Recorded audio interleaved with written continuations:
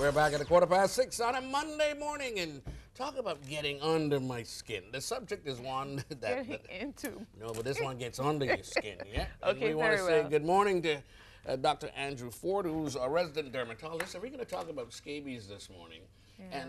And scabies is caused by a little Mite. troublesome little mite that It gets is. into you, It is. gets under your skin. It is. Good morning to both of you and Good to the morning. viewers. Scabies is a very itchy skin condition, inflammatory itchy skin condition, and unlike the others we've discussed so far, this one is caused by a mite that gets under the skin. The mite is called Scarcoptes scabiei, Easy and for it's you. a variety of it's the hominous variety, and this little mite gets transferred from one individual to the other.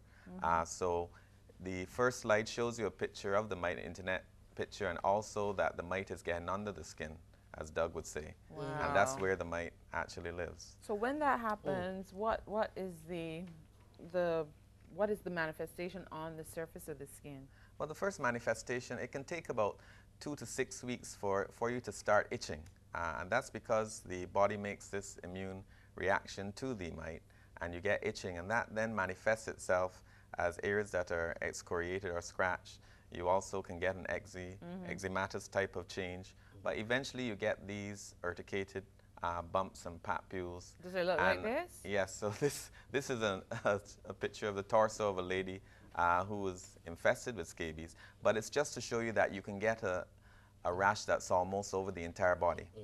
And so it can manifest itself even though there are only like 10 mites in the body, or maybe up to 100 or more if you're if your hygiene isn't up to par. It can cause a rash over the entire body. So is that what it is?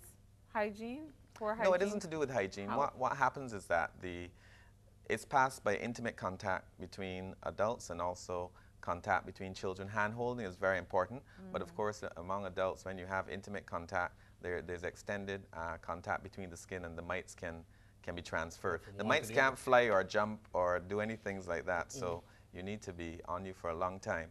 Very rarely is it transferred through inanimate objects, and that only happens when there are high amounts of the mite around. Okay. So it gets under the skin. The female mites lay eggs and lay about 3 eggs per day.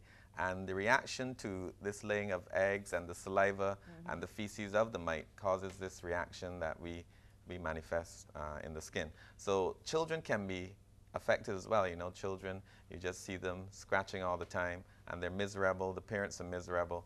And this, again, shows you the generalized rash that you can get that looks a lot like eczema and fools a lot of doctors and people. So the problem with this condition is that if it's misdiagnosed, it relentlessly continues, because without eradication of the mite, you cannot get satisfaction. Just showing you the legs of the child again, and that it can affect the entire body.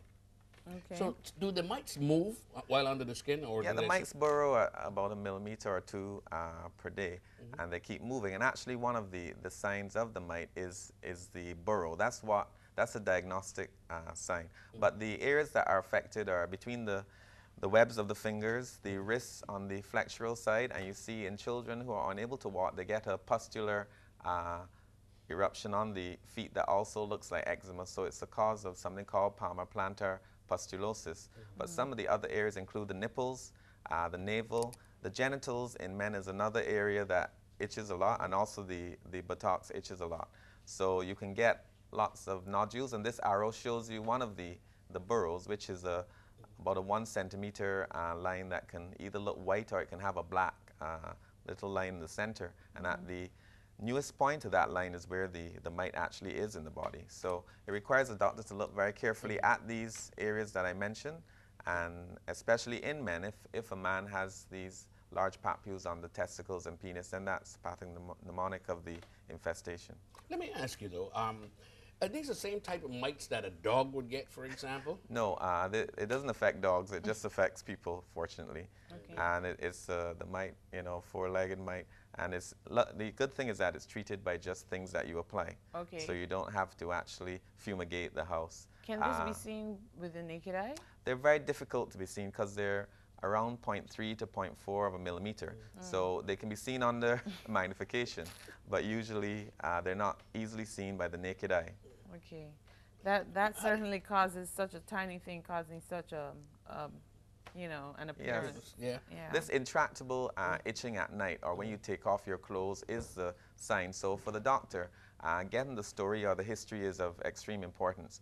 If you don't get that story, then and you don't examine the person properly and take off their clothes, look for those burrows. Unless you have a high suspicion, you may treat it for something else, and that is a problem.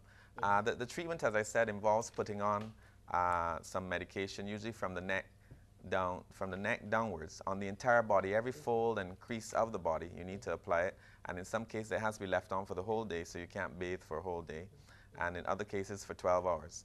So it requires a lot of application, and also all the contacts should be treated. All the contacts within the house, all of the intimate contacts should be treated, and they should be treated simultaneously. What about chairs and beds? How Yes, do you deal in with that? cases where there's a high mite count, you can treat the bedding by just washing the bedding in warm water. Warm or really Yeah. hot? Well, you can use warm or hot water, or you can dry clean clothing, or you can press clothing. With chairs, you can just cover the chairs with a sheet or plastic. The mite usually lasts outside of the human body maybe about 3 days or 7 days at the most. So if you cover these things, or if you have clothing you can't wash and you put them in a bag, or let's say a stuffed toy, you put it in a plastic bag for 7 days, that would get rid of the mite as well.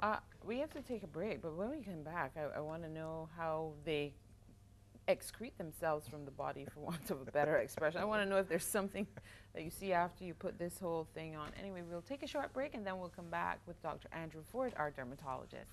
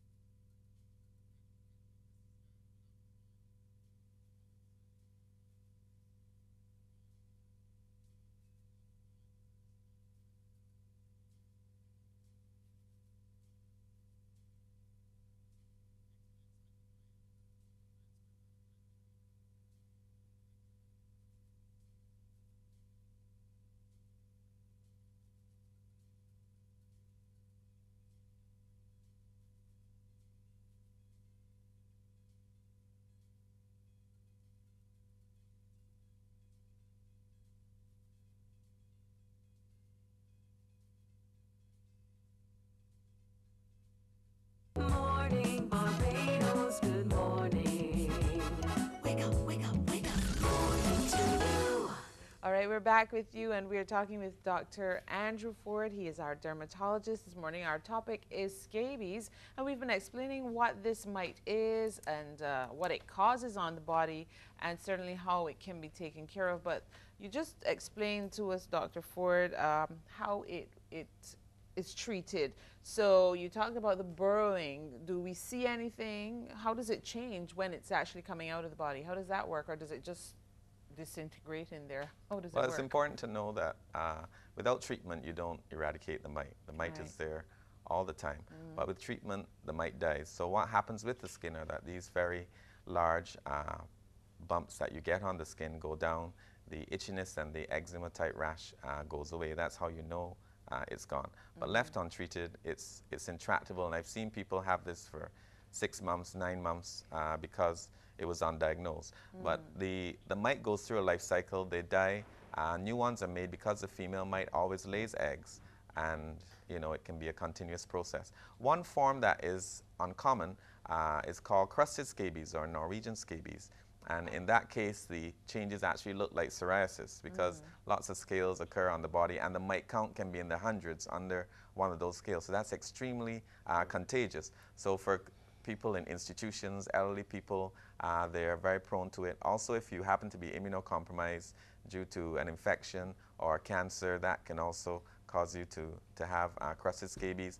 people who are mentally challenged and are able to itch, or if you have a sensory condition that doesn't allow you to feel itching, then you can get this crusted form. But it's something that can be easily diagnosed and treated. But the doctor needs to have a suspicion. When someone comes with itching as a presenting complaint, it requires a very thorough examination of the skin. But you know, can you mistake coach for that, for scabies? Well, you could. Coach has more of a sticking, pricking, and it goes away. But the scabies comes at night, and also other individuals in the house get itching as well. So because children are so, there's usually one person who brings it into the household, and then other people get the itching sensation, and then their contacts who may not necessarily be in the house can get it. So it's a, you know, it's a combination of the story and looking for those signs. So how do people really come by this mite that causes scabies, and how common is it here? Scabies is very common. I think every month you can see a few people with scabies. That's because it's underdiagnosed in our population. And as I said, you have to get it from hand-to-hand contact or intimate body contact. Since one of the important areas that the mite lives is between the fingers and on the wrists, that's why contact is very important. In children, you're always wrestling or they're always playing and you're always holding them. Your special partner, you're always close to them. So there are things that can cause you to So this get mite it. is just out there. You don't need to be in any particular area or type of environment, or, you know, in a It's there. specific Well, a person disposition. acts as a You carrier. see what I mean? Yeah, you don't get it okay. from your environment or inanimate I objects see. very often, but an individual acts as a carrier and takes it to someone else. You talked about hygiene impacting negatively. What about people who perspire a lot? You know, they tend to itch when it dries on. Well, itching due to sweating can be due to prickly heat or so-called heat rash, or we mentioned urticaria on an earlier show as well, where the histamine is high in the body and you get swellings or bumps that last for less than 24 hours. So the important thing with the scabies is the nocturnal itching, or itching when you take your clothes off. That's something that the patient usually volunteers as information. And usually when individuals have itching, it's linked to, I mean, by other causes, it's linked to that. How difficult it is as a doctor to diagnose it, because you're talking about some real personal information, and people aren't, you know, receptive to sharing this. Yeah, that's why the doctor spends a lot of time. You know, it can take 10 minutes Searching. or more actually getting a history from someone. The challenge for any dermatologist who is diagnosing a problem is a perception of the public that a dermatologist or a doctor can diagnose your condition by just looking at it. So we get a lot of patients who just want to show you something that's on their skin. But it's important to follow the process and to go through that historical questioning period to get all your information so that you've already narrowed down the diagnosis in your mind, and then you look at the skin with a view to eliminating them and coming up with one, or at least just one or two. How See long? it? Go ahead. Okay, how long before the mites start to impact you? I mean, they penetrate the body and so on. Yes, How long? well, between 2 to 6 weeks it takes you to get the symptoms, but the mite starts burrowing, as I said, every day it burrows a millimeter or two. And the thing is, if you have scabies and you get treated, you can always get scabies again. So this is why it's very important to treat everyone in the household, treat them all simultaneously, the same day, the same time, get rid of the bedding, do everything that you have to do, because if you get this ping pong reinfection, each time the body reaction is faster, so you start itching a lot quicker, start showing the signs of the papules and the pustules and the bumps and the burrows. Okay. All right. Well, this is something Seems else. to be making you kind of down. You're Very concerned. So say the least. No paranoia, please. You know, people have a habit of wanting to squeeze things when they see them. What Yeah. advice would you give people in terms of dealing with when they see these things? Well, I don't think squeezing is ever a good thing, but it's in our culture, and I guess it's a form of affection to be checking and squeezing everything that's on someone you care about. Pop. But it's never good, especially when it's an infective process or an inflammatory process, especially around the face, between the eyes, areas like that. Sometimes, a lot of times, squeezing makes things worse. But certainly if you have itching for a long time and there's someone else in your family having itching, the important thing is that you should get checked for scabies. Another thing to know is that if it's caused by intimate contact, it means that you are at risk of getting other sexually transmitted diseases. Wow. Because if you can get scabies, there's a possibility that you can get something else. So scabies can be a warning flag for checking for other conditions. Is that how it's categorized, though? No, it's not. It's not categorized. It's just a mode of transmission. But you have to be aware that if Makes you you are vulnerable. that close to someone that you could get scabies from them, it's possible if you haven't done the right precautions that you can get other things. This is heading down the wrong road. Thanks, Dr. Ford. We're And adults. We where did the understand name come from? It's really Well, not a gorgeous name. Yeah, it has to do with the name of the mite. Okay. Scabies, scabiei. Yeah. Okay. I'm kind of curious though. Is there some other form of treatment other than immersing yourself from your neck down? I mean, Well, you could put 6% sulfur precipitated in petroleum jelly Steam and just yourself. grease yourself down. And that's used for a lot of young children and infants. Also, sometimes for infants, we have to dilute the application as well because infants have a very large surface area to body ratio and they can absorb things very quickly. And there are some treatments that are not used very much because if you're very muscular, low body fat, they absorb very quickly, they can get into the bloodstream. So one of the treatments, which is called lindane, isn't used a lot in very low body fat muscular people. But if you don't treat it, Doug, it's not going to go away. So. okay. I'm wondering, any relationship between scabies and lice? Well, the crab lice? they are infestations. Okay. And it's just the the causative organism is different, and in mites there is itching as well, but it's related to areas, either the body, the genitals, the scalp, and you also look at the hair in some of the areas because they have these things called nits, little houses that they live in, and you look for active lice. But some of the same applications are used to treat lice. Okay, all right. You say that the scabies can stay in the body for up to 9 months. Undiagnosed. Undiagnosed. If it isn't treated, you just have scabies and you itch until it's treated. So some people can move from doctor to doctor being treated for eczema. The problem is that if you use a steroid, the steroid masks the inflammatory signs that we saw and the itching persists. So the person feels better for a little bit and then the itching returns. But the areas that itch are the giveaway sign, as I said, between the fingers, the wrists, the nipples, the navel, genitals. the genitals, the buttocks. If anything itches, go to the doctor. Yes, definitely. See a dermatologist. Just don't scratch it. It reminds me too of we don't see a lot of them anymore, but chinks, bed bugs. Okay, that one made me laugh. Yeah, we don't see that very often. But I think we've developed a lot more. And Because a that lot used of to these happen things we more don't when see. people had the grass beds and that kind of thing. Yes, bed bugs aren't very common. I mean, you Right. might see someone with bed bugs once a year or twice a year, but a lot of them come from other countries or may have spent some time in the U.S. in a hotel or something. But that's what I wanted to raise because I know there was a huge scare in Manhattan about 2 years ago. Really? At a lot of the major hotels where there were significant infestations of chinks. chinks? Yeah. Wow. Well, again, there That's are good. some similarities in the presentation in that there's itching, but these bumps, which are called urticated papules, which is a red swelling with a little dot in the middle from the bite. These things usually come at the edges of your bed clothing. So if you wear something, if you wear like shorts and a shirt or something, then you get the lesions in the neck. If you sleep naked, then you can get them anywhere. Okay. All right. Thank you, That Dr. explains Ford. that. You have shed a Scabies, lot of light on a lot of itchy Yeah. situations, and I really hope that this information has been helpful to you, Yeah, and we- you're a little more But I have to sensitized say, and aware. we're only scratching at the surface.